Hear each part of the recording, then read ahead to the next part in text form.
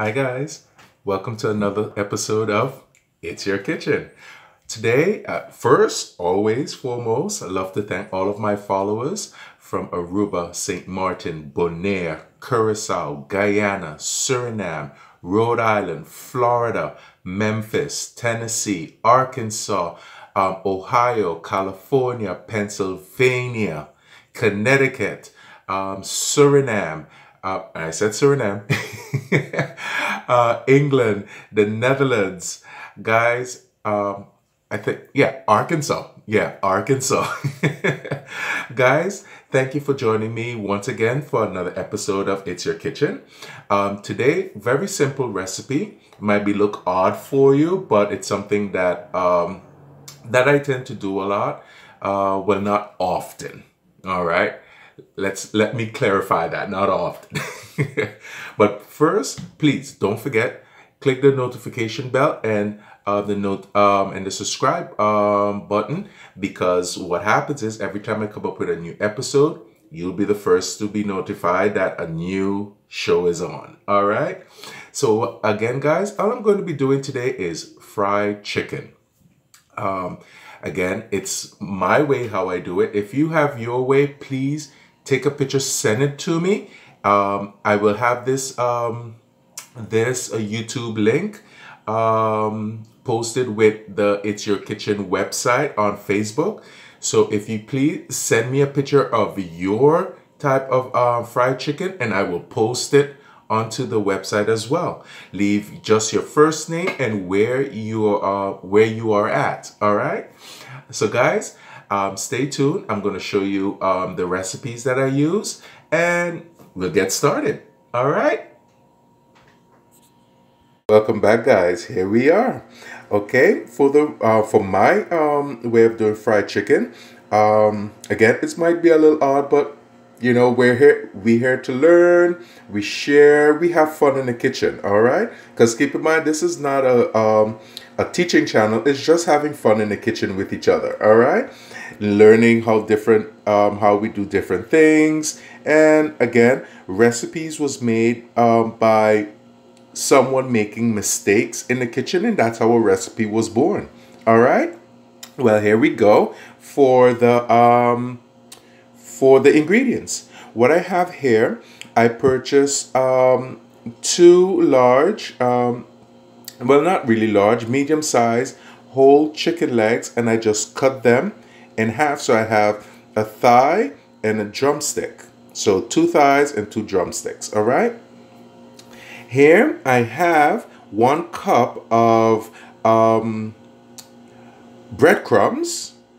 I have here a can which is already open. Let me turn it for you so you can see it. Doesn't have to be this brand, guys. This is 1 can of evaporated milk. All right.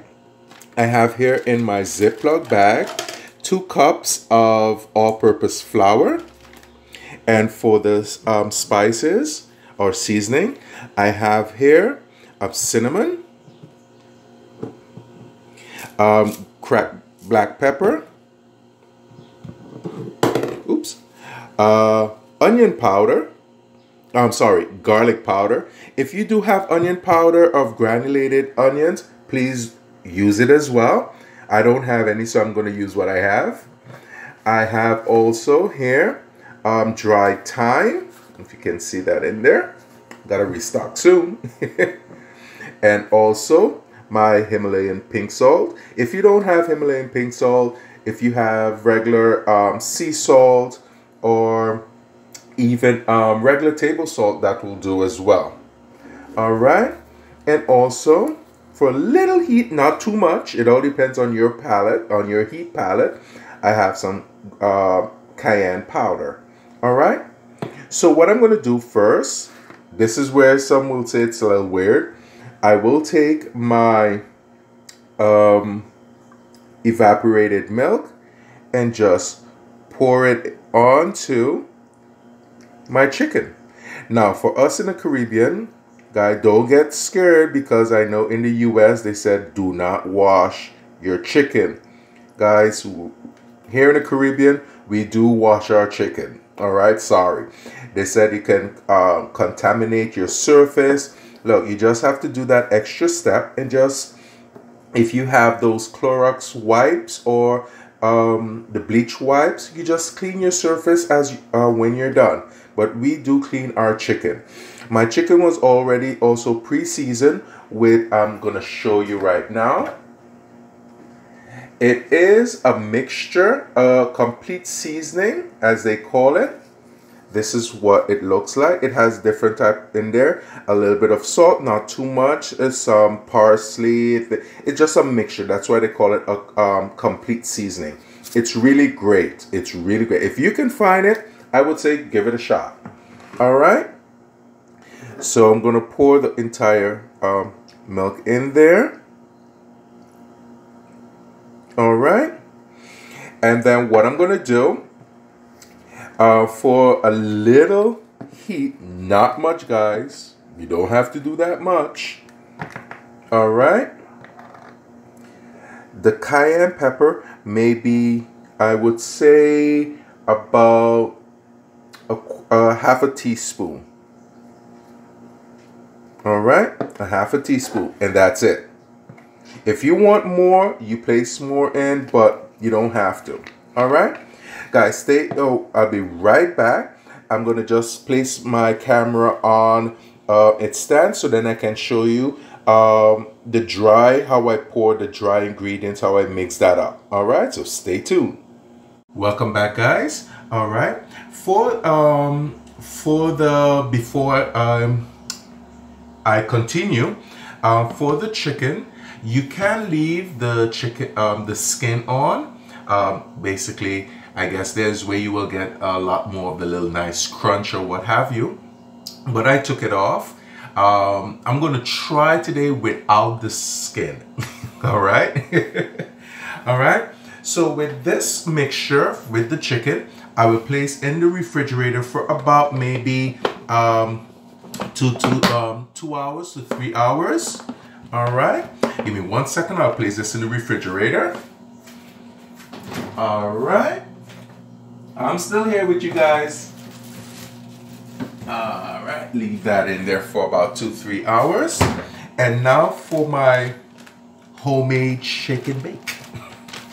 Okay. So again, in this Ziploc bag, what I do have is 2 cups of all-purpose flour.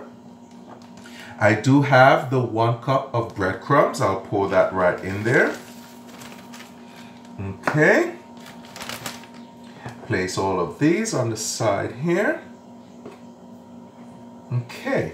Now what I have here, also I did not mention, I do have also cinnamon. If you do have any grated Parmesan, that would be great as well to use. All right. So what I'm going to do here, I'm going to use my half a teaspoon measuring utensils. So a half a teaspoon of the cinnamon, grounded cinnamon. Place that on the side. I'm going to actually put in some cracked black pepper, also about maybe half a teaspoon in there.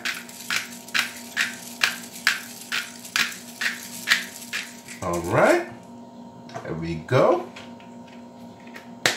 Place that aside. I always tend to do that when I actually, when I know I have everything, I place everything in there, put it aside, so I know I used it already. All right, here I have now my my garlic powder. Not garlic salt, but garlic powder. Again, if you have onion powder or granulated onion, please go ahead and use it. I would use also about maybe a teaspoon of that. Yes, a teaspoon of the garlic powder. Place this aside. All right. Then what I have here is, of course, my Himalayan pink salt. I would use a half a teaspoon. Yes, a half a teaspoon. of the Himalayan pink salt. I used a quarter. Yep, one. Here we go. It wasn't full. Spoon was not full. And now, also, I would use the dried thyme. Okay, I would use 1 teaspoon of dried thyme. If you have dried oregano, the same amount. Pop that in there. All right, that's done. Place this aside. All right, I'm not going to use the cayenne because I already placed that with the mixture in the refrigerator with the chicken. So I'm not going to be using the cayenne for this, in this mixture here. So what I do is basically, you know, you just gotta season your flour mixture. Because a lot of people just dredge it, the chicken, put it in an egg wash, have your assembly line with your egg wash, your breadcrumbs, and also your flour. But a lot of people forget, you need to season the flour. All right? So what I'm doing here, I'm just gonna mix this up. Get them all nice and married in there. And then I will set this aside until when I'm ready for the chicken. All right. So once the chicken is all ready, because what's happening now with the chicken in the refrigerator, it's actually the milk mixture is penetrating through the meat part and kind of as a tenderizer. All right. Okay, get you all in there. And if you notice, I have not mentioned anything with no eggs, because what I'm going to do as soon as the chicken is ready to be placed in the bag to do my own homemade shake and bake, it will go from the bag directly in to the pot of oil. Keep in mind, your oil should be around maybe 350 degrees. All right. You don't want to overcrowd the pot either, because you want to keep that that heat in the pot constant. All right. If you have paprika as well, you can place paprika in here in your homemade shake and bake. All right. So that's about it. So this will be set aside, and it will be patiently be waiting for the chicken to do its I would say about 2 hours marinade, and then we're going to start doing our frying. So guys, don't go away. Be right back. Welcome back, guys. It has been actually 2 hours. Great thing about editing. All right, let's open up the chicken. Oh wow, it did just what I wanted, if you can see right there. So now what I'm gonna do, I'm just gonna dredge it by using my own homemade shake and bake method. I have my pot on the stove top. It's heating up again. I have it on medium flame, and I'm using one of my small pots, and I'm not going to crowd the pot too much with the chicken, so I will do 2 chicken at a time in the pot. All right. So what I'm going to do, I got my trusty little tongs here. All right. Mix this in pretty good in here, and then I'm just gonna slightly stick it out and let all the excess liquid drain. Okay, perfect. If you can see what I'm doing. All right, and then what I'm gonna do, I'm just gonna place it right inside of my Ziploc bag. Gonna move this here aside so you can see exactly what's all going on. All right. Okay, so my chicken is in there. I'm just gonna close my Ziploc bag. And if you notice, hands are washed, but hands are still clean. All right. Just get it nice and coated in there. Let the dry mixture get to know the chicken good. All right. Really get it in there. You can really press that dry mixture into that chicken. Let it really, really stick good. All right.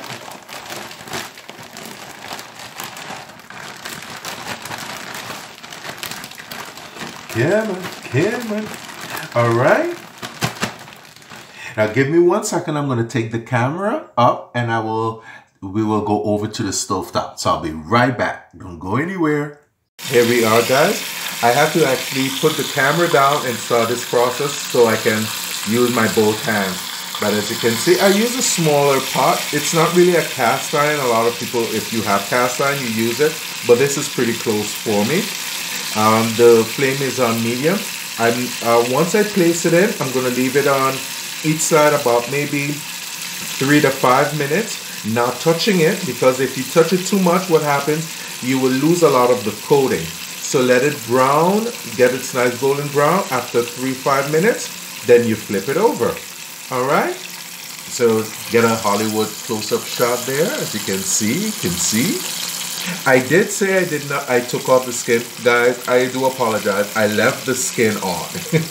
All right. So here you go. So I'm gonna fry it all up, and once it's all done, then I would show you the final product. All right, guys. And you can eat this with whatever you like. You can do it with some rice and beans. I think I might do that. I have a rice cooker, so I put all of those ingredients in together and have that with my fried chicken. All right. So see you in a while, guys. Don't go anywhere. Once again, just come back to show you. I did turn it over. I left it about 5 minutes and I turned it over so you can see the nice golden brown that it's getting. A lot of people would say, you know, if you have to use a temperature gauge to make sure that the center of it is like 160 degrees or more. I don't have one, so it's a judgment call here. I've been doing it for a while, so I kind of pretty know. But if you have one of those thermometers, definitely use it. You know why? It's your kitchen. All right. So once again, once they're all done, I will plate them so you can see the final product. Guys, here you go, the finished product. I use one of my wire cooling racks. Some people would use, let's say, like the paper. I can't bring the name right now, but a Bounty paper, and they will place it on that and to soak up a lot of the oil. I've noticed in the past when I use that method, what tends to happen, that the bottom part that touches the paper, it gets really soggy, doesn't stay crunchy. So once I purchased my cooling rack, I actually use that to let whatever excess oil drain from the chicken onto, I have one of my plates there so it can drain perfectly on that, so the chicken would stay completely crunchy all around. All right, guys, I'm not going to eat it right now.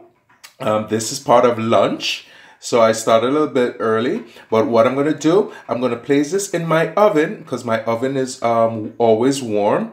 And when it's time, then I'm going to get right into that. All right, guys. So stay tuned for my final wording, as I should say. Thank you once again, guys. I just placed it in my oven to keep it nice and warm. But I love to thank you once again for joining me in my kitchen. And I share it with you with all of the products, everything that I do, any experience, anything I want to try out, I actually try it with me in the kitchen. All right. So once again, I'd like to thank all of my followers from Aruba, St. Martin, Bonaire, Guyana, Suriname, Rhode Island, Florida, Memphis, Tennessee, Arkansas, Connecticut, Pennsylvania, Ohio, Oregon, California, England, the Netherlands. Guys, thank you so much for always joining in with me, having fun with me in the kitchen. Again, please don't forget, hit that notification bell and subscribe button so anytime I come up with a new video, you'll be notified. I will be placing all of course, all of the ingredients that I use. I never leave you stranded. I will place it all with this video, so you are, if you want to try it, you can give it a shot. You can add your own flavoring as well. All right. As well, please, I will place this YouTube video on my Facebook account that's called It's Your Kitchen, and you can place put any comments you have, take pictures, send me some pictures, and I would definitely post them with It's Your Kitchen.